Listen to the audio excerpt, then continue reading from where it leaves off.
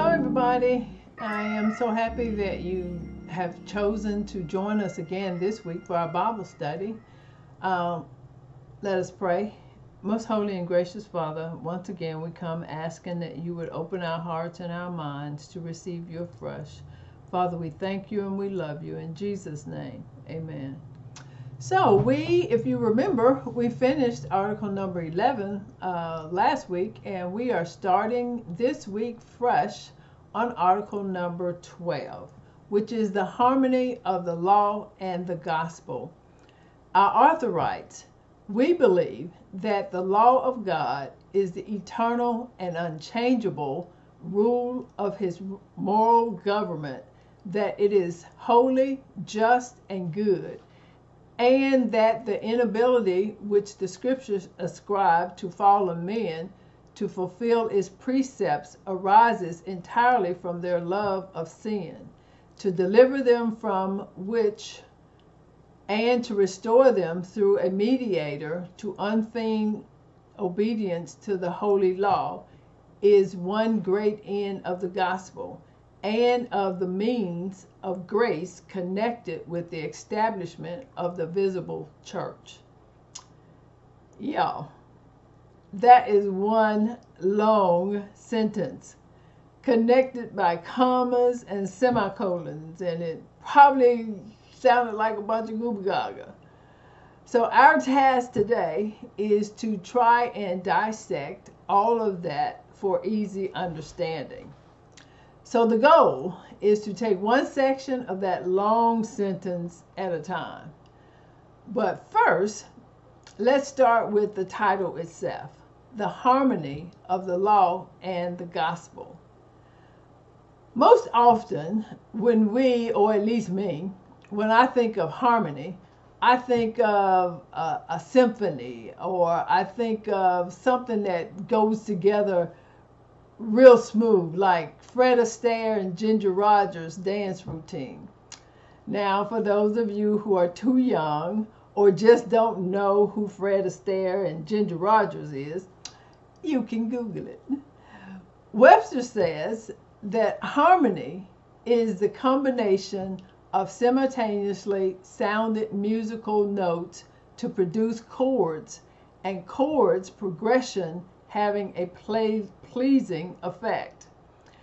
In other words, it is listening to a symphony of listening to different chords of music that is so pleasing that it puts a smile on your face.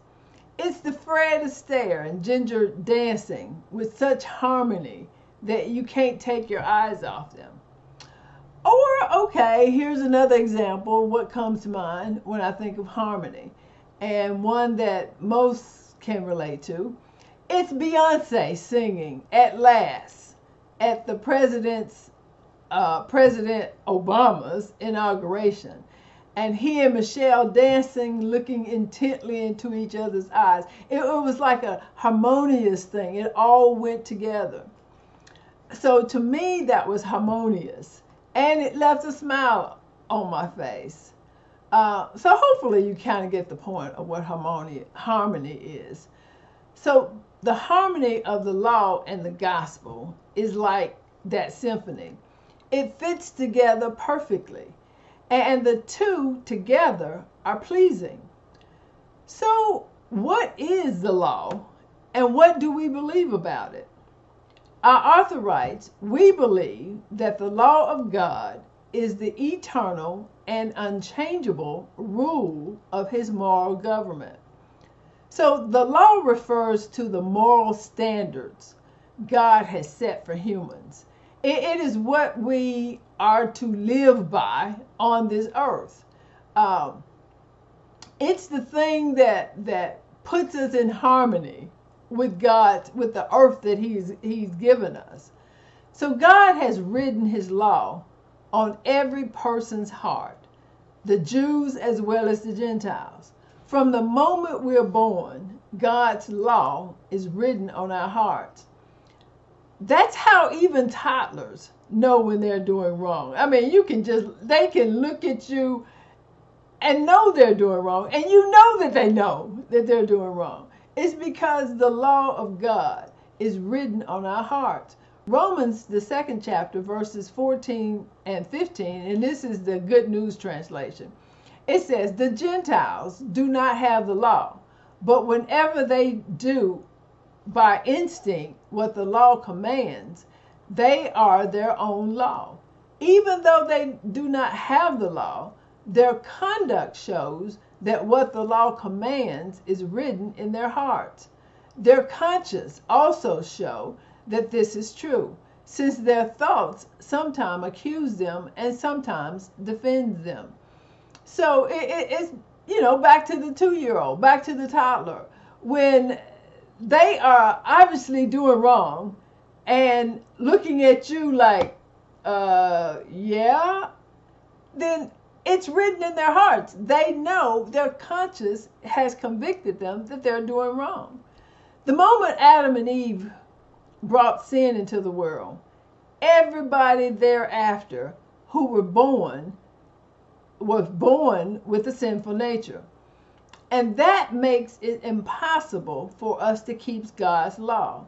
So our author tells us that the law of God is eternal and unchangeable, is the eternal and unchangeable rule of his moral government. The moral law of God exists before man was even created, and the moral law of God will endure for eternity. God could not change nor alter one precept of his law in order to save us. The law is the foundation of God's government. It's unchangeable. You cannot alter it. It's infinite and it's eternal.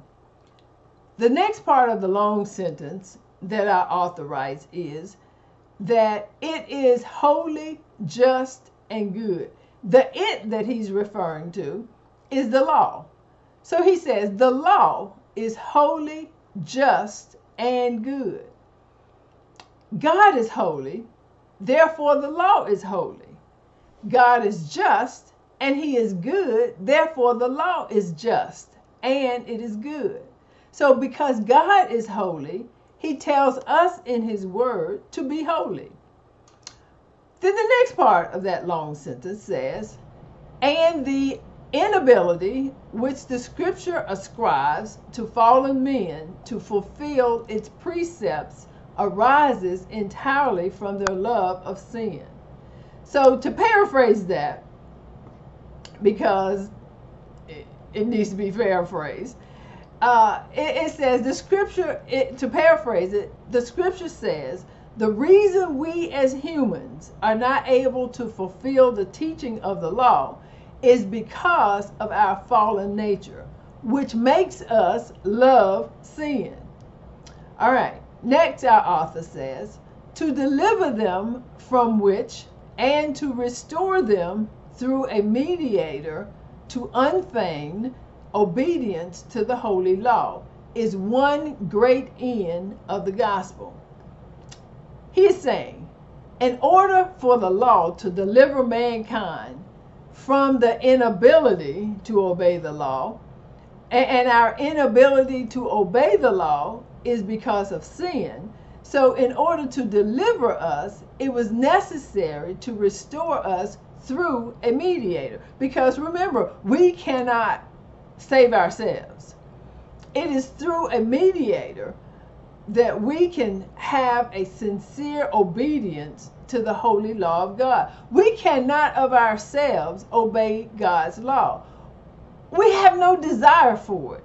It's not, we have no taste for it, no desire. And that is the purpose of the gospel. To paraphrase our author, he's saying one great end of the gospel is that through a mediator, we have the ability to obey God's law, which brings us back to the harmony of the law and the gospel.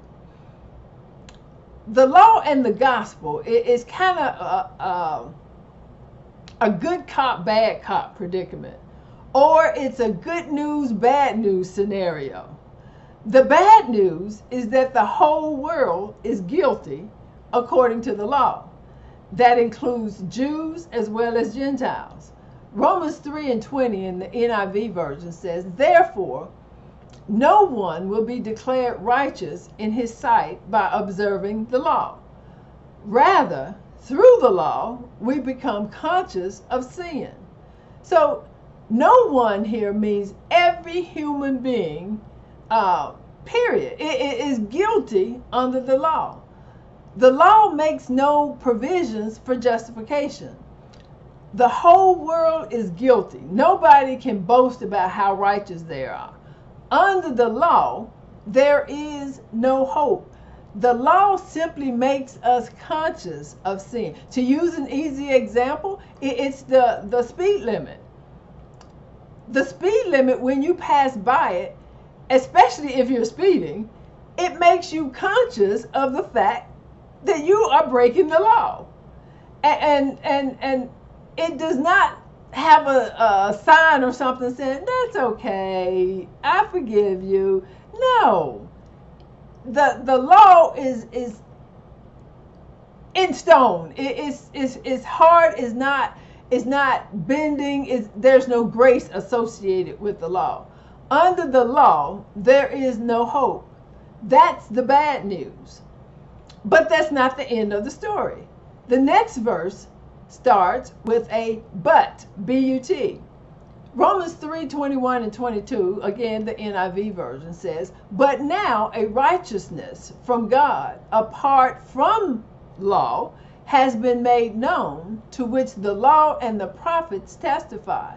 This righteousness from God comes through faith in Jesus Christ to all who believes. So, a conjunction, but, B-U-T, gives us hope. There's hope in the but. It's a righteousness from God that is totally separate from the law has been made known. That's the mediator. This righteousness is not about doing the law, but believing in the mediator. It comes through faith in Jesus Christ. And it is not just for the Jews, it's for all who believes. So, bad news and good news. Bad news is that because of our sinful nature, it's impossible for us to obey the law. But the good news is that because of Jesus Christ, we don't have to. God gives us a righteous status through faith in Jesus Christ that has nothing to do with obeying the law. I ran across a comical story for an example, and it presents a good example. It's a good example of a good news, bad news situation. Here's the story. The doctor told his patient, I have some bad news and some good news. Of course, this is always the hard decision. Do you want the good news first or the bad news first? The patient said, okay, doc, give me the good news first. So the doctor said, the tests show that you have only 24 hours to live. Of course, the patient was stunned and worried, because if that was the good news, what was the bad news? So he asked the doctor, if the good news is that I only have 24 hours to live, what in the world is the bad news? And the doctor says, I forgot to call you yesterday. So when I first read that, every time I read it, it cracks me up. Of course, it may be my warped sense of humor, but it still cracks me up. So the final end, or the final part, or the end of our long sentence says, and of the means of grace connected with the establishment of the visible church. So we're still speaking of the gospel, the good news. He says, through a mediator, which is Christ Jesus, we have possibilities. It is the good news of the gospel that restores us to a pre-sin state, which makes us want to obey God's law. And it is the grace to establish the visible church. Now, I will end by reading what our author says we believe about the harmony of the law and the gospel. And hopefully, this time it will have a little more clarity. All right, here we go. He says, we believe that the law of God is the eternal and unchangeable rule of his moral government, that it is holy, just, and good, and that the inability which the scripture ascribes to fallen men to fulfill its precepts arises entirely from their love of sin. Simply put, he's saying, because of our love of sin, we cannot fulfill the law of God. Then he goes on, to deliver them from which and to restore them through a mediator to unfeigned obedience to the law, to the holy law, is one great end of the gospel. Simply put again, because of our inability to obey Scripture, God provides the gospel, or the gospel provides a mediator who is Jesus Christ, to deliver us from our tendency to a real obedience. And then finally he says, and of the means of grace connected with the establishment of the visible church.